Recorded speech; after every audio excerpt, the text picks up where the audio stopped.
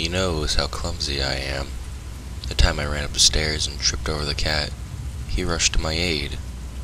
We had a fight just before, but as soon as I hurt myself, he came to help me. It was nothing, but it was good we had the doctor check it out. He knows how clumsy I am. A week later, while cooking, I accidentally spilled boiling water all over my arm.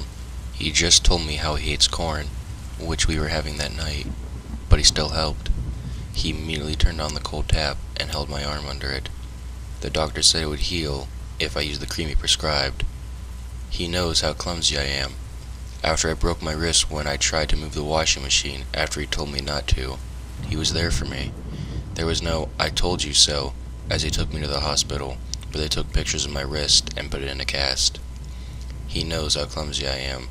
When I sprained my rib and my lung collapsed when I fell after drinking too much that evening, I had let slip to my friends how my clumsiness gets me in trouble all the time, and proved it right that same night. He knows how clumsy I am.